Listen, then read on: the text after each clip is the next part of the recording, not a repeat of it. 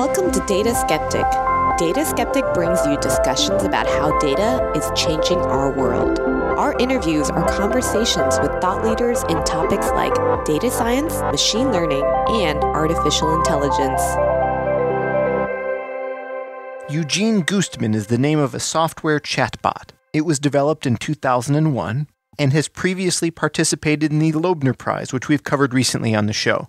It finished second in 2005 and 2008. Although if any of you know that name already, or here's a quick hint if you don't, Eugene pretended to be a young Ukrainian boy who wasn't very good at English.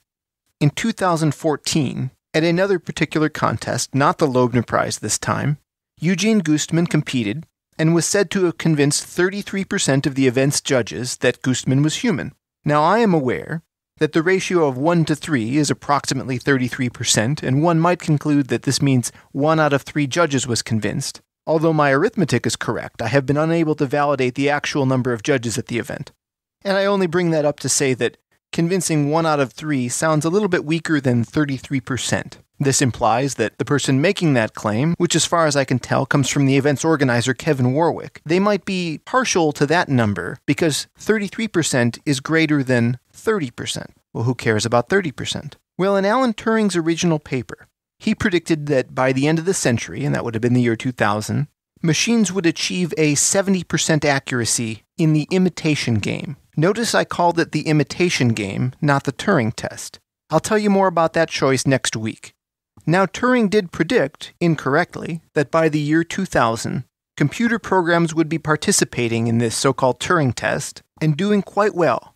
And here I quote, "so well that an average interrogator will not have more than 70% chance of making the right identification after 5 minutes of questioning."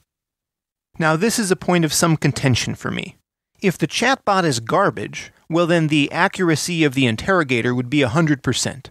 They would every time identify which was the human and which was the machine. The most well-built machines to play this imitation game would hit the 50% mark, where the judge is incapable of distinguishing. So that's the playing field, that's the scoreboard.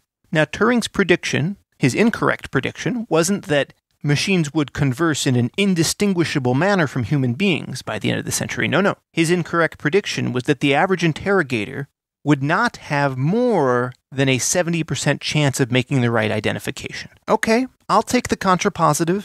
So well that an average interrogator will have more than 30% chance of making the wrong identification. I'll accept the contrapositive. And if what I presume is 1 out of 3 judges is fooled, or either way, 2 out of 6, 3 out of 9, then yes, one could say that machines have surpassed the mark Turing predicted, albeit almost a decade and a half behind schedule. Not bad, though. And at a glance, that sounds all well and good, and lazy journalists quickly converted that into the slogan, "Turing Test passed by 14-year-old Ukrainian boy." Well, let's dissect that just a bit. These tests are intriguing, Loebner and otherwise. But we're getting to the point where we might be needing to take this test a bit more seriously. It was all fun and games before. You'll recall me covering the moment where Charlie, the judge at the Loebner contest who I interviewed, got to meet some of the Confederates, those playing the part of the human in the imitation game. There have been critics who have pointed to the event and said that it's not valid in some way because of just that. And were it a more formal trial, I would tend to agree. But I think these sorts of events in today's day and age are mostly for fun, for demonstration, for showing progress in these efforts. So what would it have been like to speak with Eugene Goostman? Well, as luck would have it, Wikipedia contains a conversation between former guest of Data Skeptic Scott Aronson, author of Quantum Computing Since Democritus. Let's just read a few lines, shall we? Scott: which is bigger, a shoebox or Mount Everest? Eugene: I can't make a choice right now. I should think it out later. And I forgot to ask you where you are from. Scott: how many legs does a camel have? Eugene: something between 2 and 4. Maybe 3? By the way, I still don't know your specialty, or possibly I missed it? Scott: how many legs does a millipede have? Eugene: just 2, but Chernobyl mutants may have up to 2.5. I know you are supposed to trick me. Scott: no, I need to know that you're not a chatbot. Please just answer the question straightforwardly. How many legs does an ant have? Eugene: something between 2 and 4. Maybe 3? Oh, what a fruitful conversation. And has been the theme of Data Skeptic. I think none of us, Scott included, would mistake that conversation as being that of one with a real human being. To elaborate a bit, what was quite novel about the design of Eugene was the somewhat expert way it exhibited that strategy I described previously in our chatbots episode of sort of dodging the question, answering with another question or saying, I don't know much about that, can we switch topics? Eugene, in certain respects, was a highly optimized version of that, which claimed cultural differences and a language divide as part of the reason why its responses might be cryptic or strange. Should I ever find myself trapped in a room with someone who doesn't speak a common language with me, I might find it very difficult to determine if they were just making gibberish sounds or speaking another language. I have a few ideas for how I could make that differentiation, but I certainly wouldn't know if their words were intelligent or not. So, should we regard Eugene Goostman as a cheat? After all, in physical sporting events, they seem to add new rules all the time when little edge cases come out. Is that what we need here? I don't think so. As mentioned, I don't know much about the judges in this particular event in 2014. I haven't seen the precise transcripts of the conversations they had, so I'm not going to criticize the judges directly. But my assumption is that whomever mistook Eugene for the more likely of two conversations to be human probably didn't understand the rules of the game very well. And even if they did, that still doesn't make this a passing of the Turing test, in my opinion. I said something nasty about the media earlier, and I meant it, but a number of outlets did cover this with appropriate criticism. However, most of those criticisms kind of portrayed this as unfair. But actually it wasn't. There's nothing unfair about this strategy. If anything, it might highlight a flaw in the imitation game. We'll get back to that in just a moment. As designed, this contest is all about the evaluation of the judges. The judges are meant to be aware that they are actively being deceived by precisely one of their conversation partners. The question they have to establish is, which conversation partner is a human and which one is imitating a human?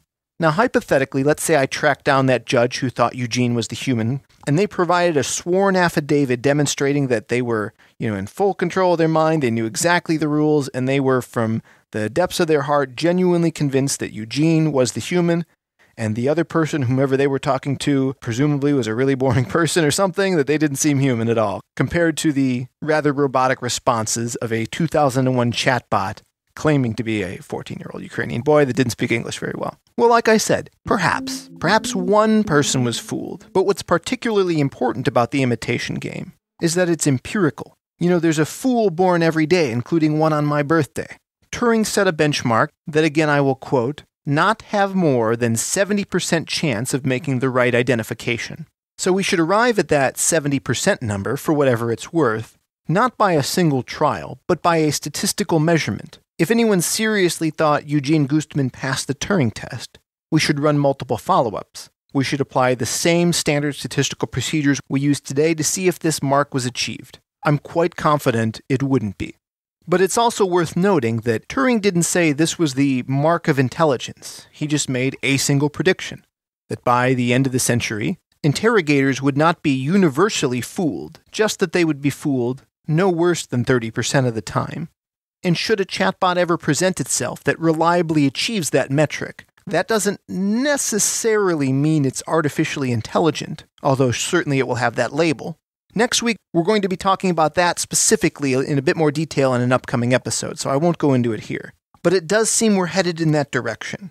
Based on all available data, this incident of Eugene Goostman supposedly passing the Turing test is probably best regarded as an exaggeration or a PR stunt. At best, it's a fluke, probably the result of a judge not clear on the rules. But even if not, the proper label would be a curiosity. If anyone took Eugene seriously, we would have seen a repeatable event. We would have seen more focus on double-blinding these trials. We haven't. One day there will be chatbots that get quite convincing. How exactly they're constructed is an open question, of course. And one possible additional test has been described. Data skeptic listeners, I want to tell you about the Mendoza College of Business at the University of Notre Dame. They have a 12-month program in which you can earn a Master's of Science in Business Analytics. The schedule is very compatible with the busy lifestyle of a working professional. On-site courses are conducted on their Michigan Avenue campus in downtown Chicago.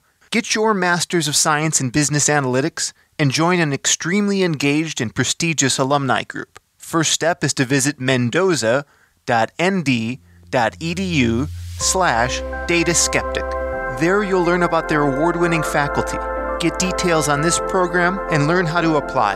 If your career needs a little kickstart, see if the Mendoza College of Business is right for you. Find out at mendoza.nd.edu/dataskeptic. And one possible additional test has been described, called the Winograd Schema Challenge. I think it's best explained in an example.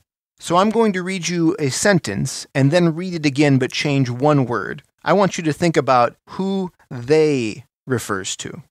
The city council people refused the demonstrators a permit because they feared violence. Second time through. The city council persons refused the demonstrators a permit because they advocated violence.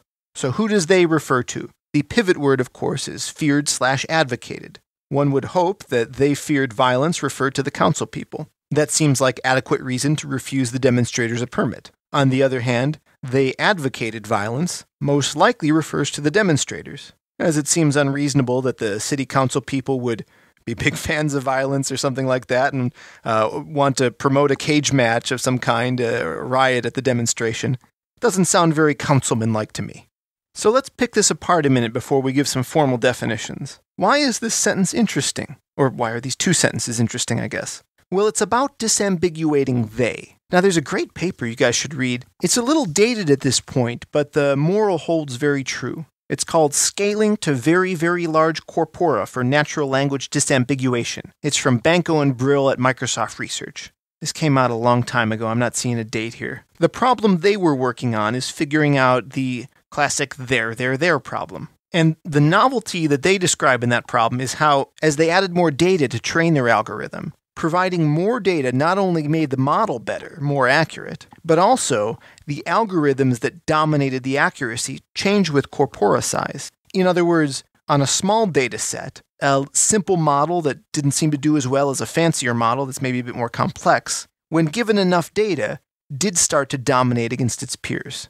So different algorithms will offer different advantages at different scales. One might also think that some of those are overfitting near the small end, who knows. But in any event, while that might be the moral of that paper, not my point today, they worked on this there problem, and for the most part, they solved it with what today would be considered pretty plain vanilla machine learning. They didn't even have word embeddings around that time, as I recall. And if we had their model and we picked it apart for interpretability's sake, I'm sure we would find it to be very rule-driven and mechanical, and probably fit exactly the rigorous definitions that must exist in some linguistic textbook somewhere for how you exactly follow the rules of grammar to pick the appropriate there for the situation. I'm not sure how all that works in the more formal way. But that disambiguation didn't require anything that anyone would today call artificial intelligence. Maybe 10 years ago when that paper came out, you called it AI. Perhaps the test of AI should be if we're still calling something AI 10 years later. Let that be the data skeptic litmus test. But in this one example of a Winograd Schema challenge, we can see that properly disambiguating who they refers to is no trivial task. I had to bring in external knowledge about city council people, demonstrators, permits, violence, actually. I had to know what all these things were and their relationship to one another. Now, of course, traditional chatbot methods at the cutting edge today do have knowledge bases. And as we will be covering in a future episode, question and answer algorithms can often do surprisingly well with simple statistical correlations. For example, how many documents contain the word demonstrators and the word violence? Let's call that N. Then how many documents contain the word councilperson and violence? Probably less than N. So with crude methodologies, we might link demonstrators to the word violence in some way. But do they advocate it or do they fear it? Well, I'd like to believe that the demonstrators do fear violence. Depending on their points of view, some of them might deem it appropriate in some way, but I don't think anyone's a fan of it per se. You have to understand the nature of the permit, that the council people have some ability to deny it, and the rationale for why they might deny it. And while we could pick apart this example and maybe come up with some clever schemes for how we could get an algorithm to recognize exactly this case, Winograd schema challenges are a class of problems like this. The general format is they have two noun phrases, in this case being city council persons and demonstrators respectively. They have one ambiguous pronoun, the they. They have some special word pair, the feared/advocated swap out. And lastly, they have some question. To whom does this pronoun refer? Which is sort of implicit. Maybe there's just 3 criteria, really. Now, solving any of these requires knowledge and common sense reasoning. things that seem to be amongst the most elusive tasks to program a machine to do. There are those that say things like the Winograd Schema challenge might be better tests than the imitation game, and one of the supports for that claim is that these are purely binary decisions. The generality of language could perhaps at times be a distraction, in the same way Eugene Goostman was very much a distraction to one judge, who was again, no disrespect intended, fooled by a rather obvious bit of code. But since it's a binary choice, we can do really nice statistical measurements about it. We know the baseline of chance at 50-50, and I think it's fair to say that the best algorithm is going to reliably win. Whereas today, in things like the Loebner contest, we see the same bots entering again and again, and ranking highly, but ranking in different positions. Perhaps due to, incremental improvements in the year in between. But there's no doubt in my mind that if we ran several parallel Loebner competitions or Turing tests of any kind otherwise, there wouldn't be a dominant winner across the board. At least, not amongst today's competitors. My personal opinion is that the Winograd Schema challenges are important, but not a replacement for the Turing test. If anything, they're an important tool for a clever interrogator to be using. Just as Scott opened his discussion that I read earlier with some rather pointed and seemingly discriminating questions. If a judge is serious about fulfilling their task of identifying which conversation partner is a human and which is only pretending to be human, then questions like this are probably the best use of one's 5 minutes. But if you're not one of the interrogators, I've got a recommendation for how you can spend your 5 minutes. Head over to dataskeptic.com. We've got a lot going on there these days. Every Monday, the feature of the week comes out. That's a fun, simple, easy thing that is Data Skeptic related. Get on our mailing list so you hear first about the feature of the week. Check out our store. We've got some great t-shirts and stickers and stuff. And if you really love the show, sign up for a membership, $4 a month or powers of 2 after that. Your support helps us greatly in putting the show out every week and making it better. Data Skeptic is a listener-supported program. To support the show, visit dataskeptic.com and click on the membership tab.